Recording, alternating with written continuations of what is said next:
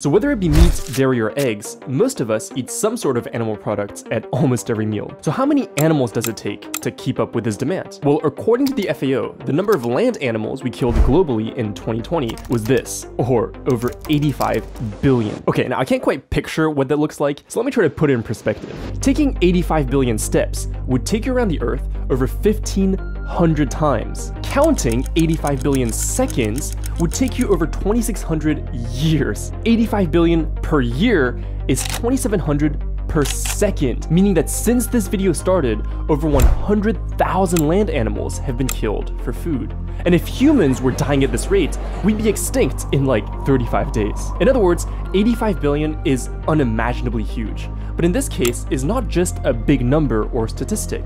It actually represents individuals. Individuals who, just like dogs, cats, and other animals, feel, think, and suffer.